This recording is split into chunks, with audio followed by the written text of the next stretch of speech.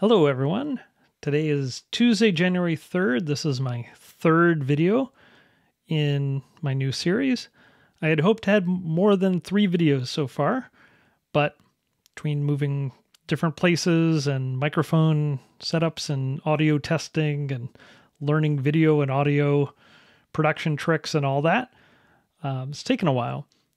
So I've decided that I'm suffering from what StarCraft players call ladder anxiety. Ladder is what StarCraft players play competitively against each other, sort of a ranking type thing.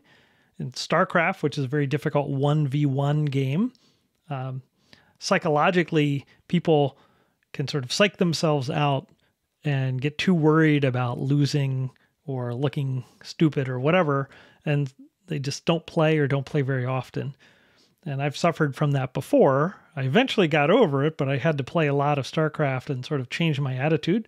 So I'm going to do the same thing here. Instead of worrying about trying to make a perfect video, which is never going to happen, and getting stuck like I did in the last video where I did 70 some takes in a row and then threw all that away because it wasn't good enough. Instead, I'm going to switch things around. Instead of making one video every 2 or 3 weeks, I'm going to try to make 1,000 videos this year in 2024. Make 1,000 videos. Some will be better than others. Some will be longer than others. Some days I might make one video and it'll be short. Other days, and maybe I'll make an epic video. Sometimes I might have guests. Sometimes I might be solo. Sometimes it might just be Emacs and you don't see my face. Sometimes it may just be my face. But I'm just going to make a lot of videos, just like I've given a lot of talks. I used to be a public school teacher, and one of the things that I learned from running a summer camp, being a summer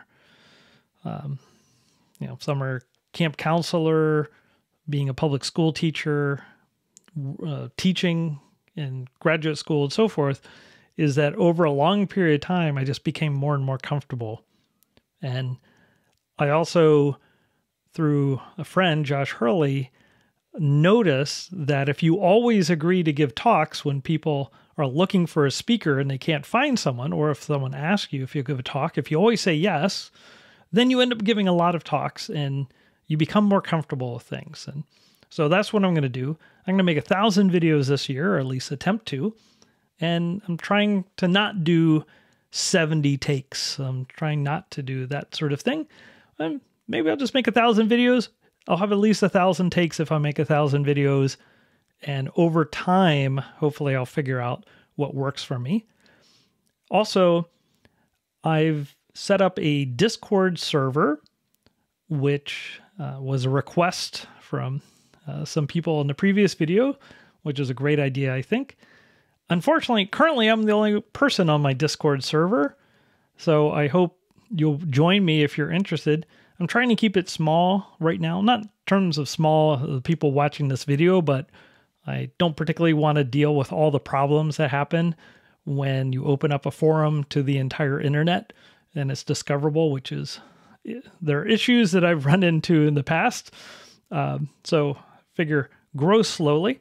So if you're interested in joining the Discord server to talk about programming languagey things and things I'm interested in and the sort of things I talk about in these videos, please just email me. It's not hard to find my email address. I'm Webbird. And you can join the Discord server, which is called the Imperishable Wonderland of Infinite Fun, which is inspired by Toho Project, if you know what that is. One of my loves. So, Imperishable Wonderland of Infinite Fun is currently inhabited only by me. I hope it'll be inhabited by other people. What else do I want to do this year other than make 1,000 videos and figure out how to use Discord? Well, I want to make a bunch of types of videos. Originally, I definitely wanted to make sort of an intro series to what is programming languages, all those sorts of things. Still plan to do that. At the same time, I'm actively involved in a bunch of types of research, and there are a bunch of things I'm trying to learn.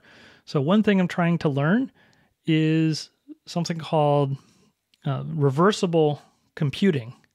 The very, very interesting type of programming and special hardware, programming languages, virtual machines, so forth, are all involved in reversible computing.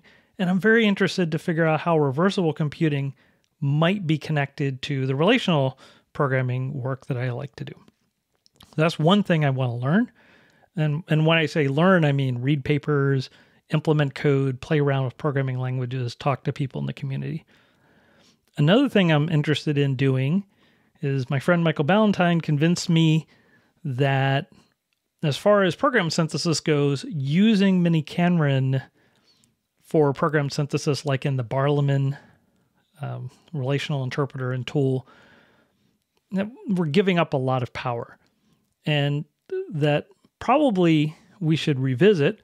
And there's space for a new language, a new relational language, where there's a much better distinction between the declarative specification of the language, written down in terms of formal semantics, maybe in terms of judgments like typing judgments, logical judgments, and the control or tactics or search.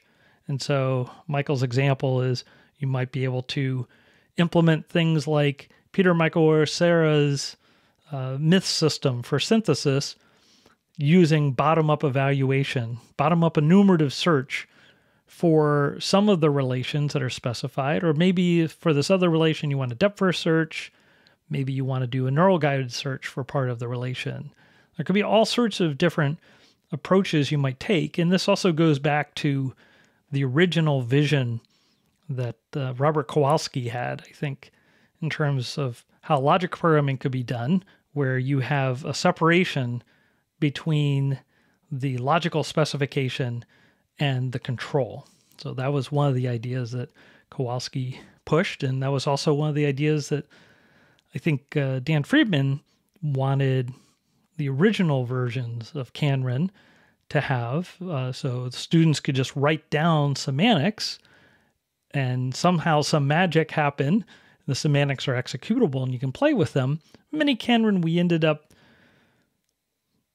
partly because we're focused on implementation, sort of combining those two ideas, maybe a little more than necessary. So I think it's an interesting idea to try to revisit a relational language where there is more of a separation. Obviously, Chow Prolog, for example, has at least some of this. There have been other attempts to separate logical specification from control, but I think we have enough experience in the mini-Canren community now with sort of our own way of doing things that probably we can have our own take on that sort of language. So that's another thing I want to work on from a research standpoint. And there are also a whole bunch of open issues in relational programming that I've wanted to talk about publicly, sort of enumerate some of those issues and talk about them in detail. So that's something I'd like to do. And also, I want to talk about skills like writing a paper, editing paper. Right now, I'm editing a paper, giving a talk, preparing to give a talk, and the actual process of giving a talk. Right now, I'm preparing to give a talk as well. Planning a course, teaching a course, organizing a workshop. I've been involved in organizing 2 workshops that I hope will be held this year. Meeting people at conferences, all those sorts of things. Also, community building type things, organizing a workshop could be part of that. Also, I'd like to talk about mini-Canren programming and relational programming and techniques for those sorts of programming.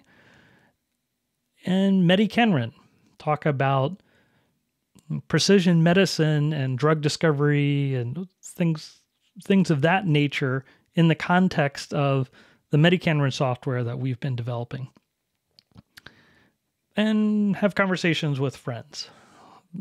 So those are things I would like to do.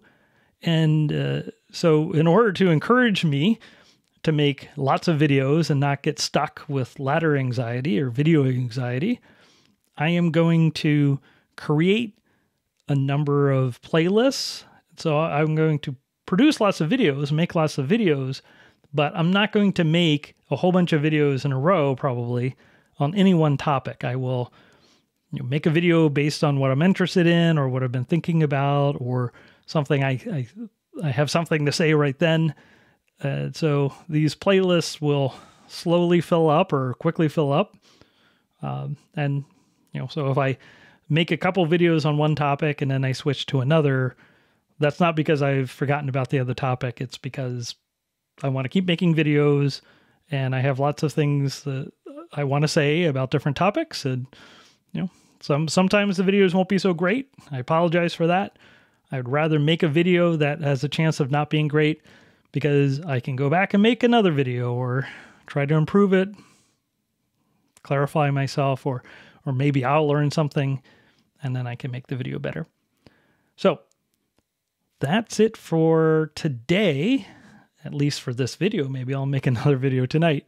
I'm behind a few days at least. I've lots of videos to make, so maybe I'll make more videos tonight. But in any case, that's the plan. And if you're interested in joining the Discord server, the Imperishable Wonderland of Infinite Fun, it'd be great to have someone other than myself on that Discord server. Thank you, and hope to talk to you soon.